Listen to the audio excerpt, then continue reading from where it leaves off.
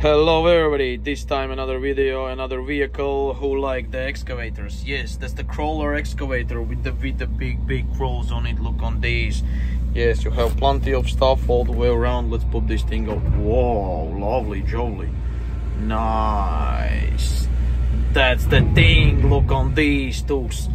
In this case, we had a problem with the AdBlue system and stuff like that, with the NOx sensors and all the way around all these systems, which basically gives us full limp mode and we can't drive at all.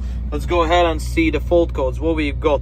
We've got before the NOx problems of the SCR catalytic error. Then we have another NOx before and after. Then we have some unknown error codes, communication faults and stuff like that. All is being reprogrammed. Look, it's a OHV, heavy equipment, heavy duty vehicles. Yes, that's right. It's DX509 series with the EMS XP. It's Scania ECU actually. Yes, it's high pressure control injector pump.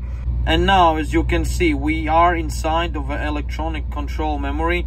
We already removed all the DTCs, all the stuff like that.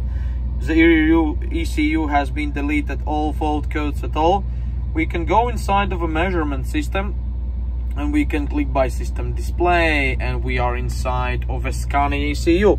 Look, it's a S8 new electronic control unit. All in here is fully remapped and all is running on full power and full potential. So we have plenty of these solutions. If you need any of them, definitely we can solve your problem at all. If you have some limp mode and stuff like that, we have all the data in here. We can click it in, see all the stuff what we need.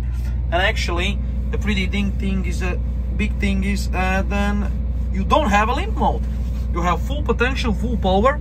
If you go and click on the side button and you're gonna go to the right up to the warnings, click OK, and as you can see, there is no warnings at all.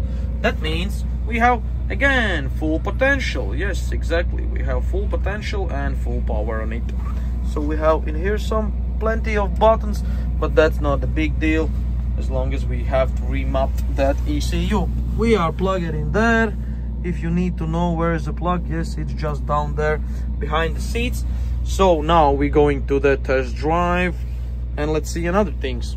Look on this big machine. Yeah, that's a DOOSAN big one, and this machine actually can do pretty much of a job.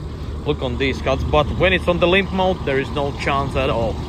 It's a DX530LC.